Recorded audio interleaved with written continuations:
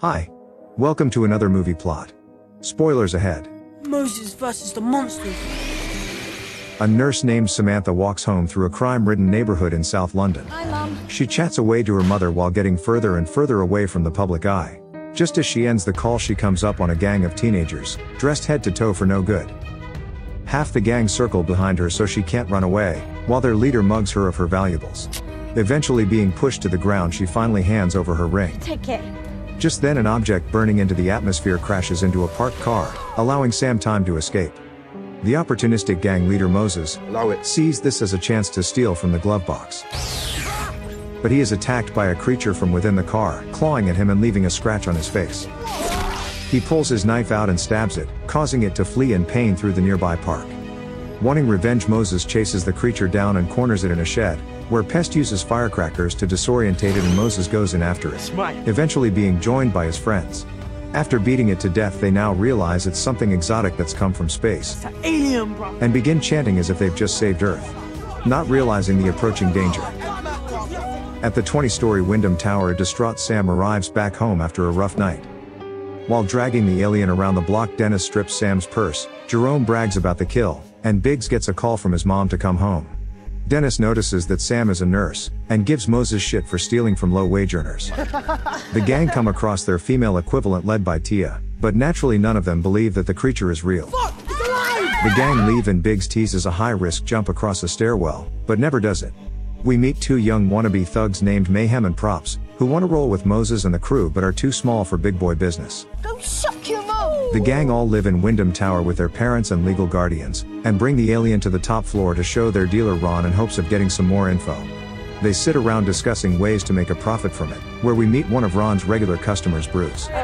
Wanting to keep the alien in Ron's grow room for safety, Moses is told he will have to ask the boss. Inside we meet Hi-Hats, local rapper/drug dealer, telling Moses that he can leave it there, but says he is old enough now to work for him. My boy now. He gives him some of his product to sell and tells him that this is Hi-Hat's block. My block. Moses gets praise from the boys for finally getting recruited, but is suddenly alerted to more aliens. The gang watches more creatures come raining down from the sky throughout the city, Them things are pure coming down. but get hyped up about the money they could make and all race off to prove how tough they are. Quite sweet, really, aren't they? While the boys grab weapons from their homes, we see that they all have caring families who don't know what they get up to at night, though we don't see Moses's. Dennis's dad tells him to take Pogo for a walk, but once the gang reach the nearest meteor site, they see that it has cracked open already and the creature fled. That's different. This time though, the alien looks to be 3 times the size of the last, and shows itself when Pogo tries to protect its owner but fails. A large black fur alien approaches the gang, with light-emitting eyes that turn out to be its teeth. So they all flee on their bikes, leaving Props and Mayhem as they cross paths, and ignoring the police as they get chased down the street. When Biggs jumps off the bike, Moses stacks it and is caught by the 2 cops, instantly finding Hi-Hat's product. We see that Sam has identified the mugger to the officers, and the boys all watch on as 2 aliens approach the scene. Moses is handcuffed and put in the police van, as the officers suddenly are both hit from different directions and killed. Since Sam and Moses can do nothing but wait, Pest uses a firework to distract the aliens, giving Dennis time to ride into the cloud and make it into the van, kicking a space dog away. As he lets Moses out of the holding cell in the back, Sam puts herself in it to protect her from both the aliens and the gang. The boys decide to jack the van and run over an alien as they leave the scene. But before getting far, they crash headfirst into a car driven by Hi-Hats, so they let Sam out of the cell and she runs home. Being out for blood, Hats threatens to kill Moses in front of his boy Tonks, but the gang all arrive to protect their own. They decide to try to explain the situation to him, obviously not believing the alien story. He is soon made aware when one approaches them from behind. The brave Hi-Hat sends his man to check it out, as he holds the much bigger threat at gunpoint. When Tonks is struck by the gorilla wolf and has his neck ripped out, Hi-Hats decides to unload a clip on it. Using this moment, the gang escape and leave Hats by himself. We also see that it was Bruce's car that was hit by the initial meteor mud. Dennis cuts the handcuffs off Moses, and they decide the best course of action is just go back to the block and wait for everything to blow over. Taking whatever transport they can, they begin to race home with aliens coming out of everywhere in pursuit. Biggs and Jerome are separated by one that chooses to go for Biggs, but he comes up on the stairs from earlier and makes the leap. So does the dog though. But he manages to make it into an alien-proof garbage bin just in time. The rest of the group all make it back into Wyndham Tower except for Pest.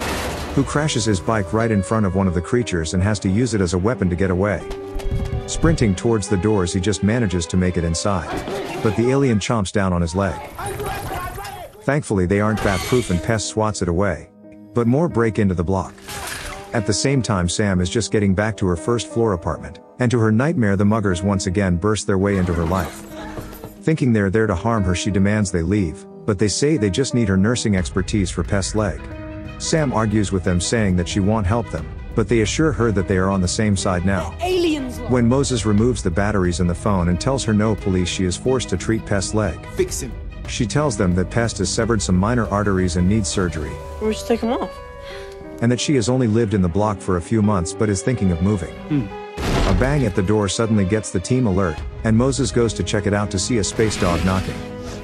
It smashes into the apartment through a window, but Moses takes up Dennis's sword and puts it through the side of the creature's head. Ninja. They finally have a good look at the creature under a light and see that it's blacker than anything they've ever seen before.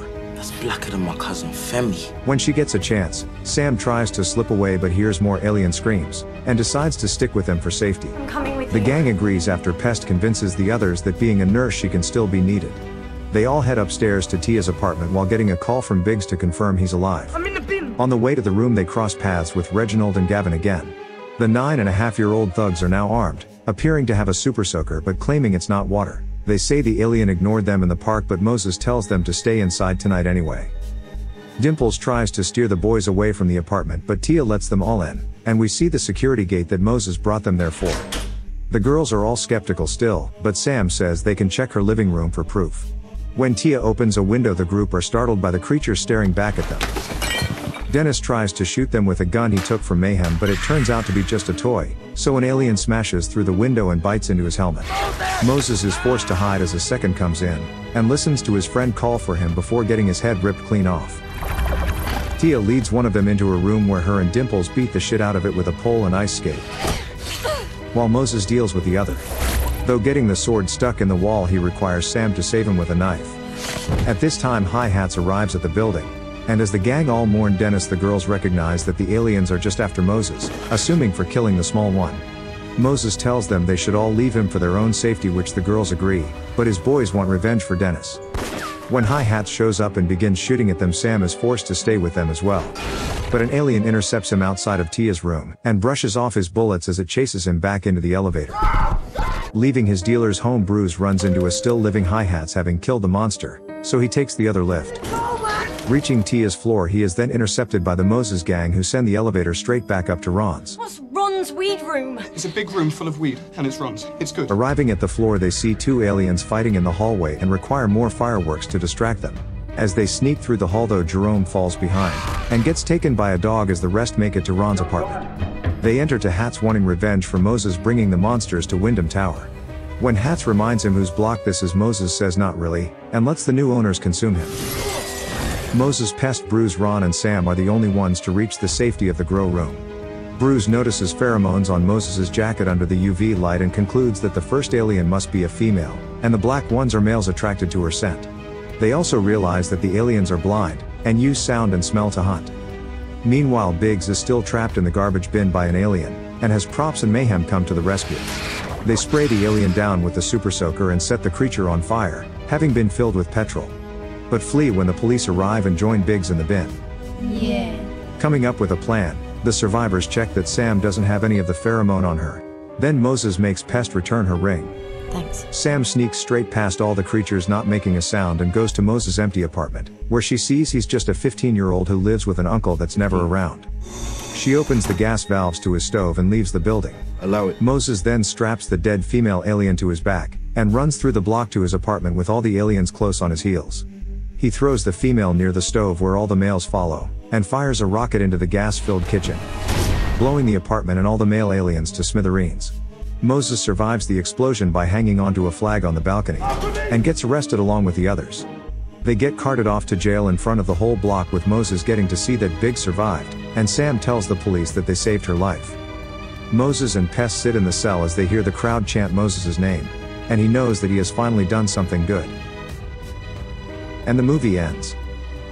Attack the Block is a 2011 science fiction comedy horror written and directed by Joe Cornish. fucking monsters, aren't they? Cornish was required to remove 15 pages of script prior to filming, due to budgetary constraints. Fucking monsters. Most of the teenage actors were found through their schools and online open audition. You fucking hero. Quentin Tarantino included Attack the Block in his list of 10 best films of 2011.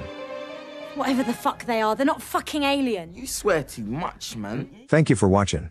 Subscribe for more. You got a potty mouth, man.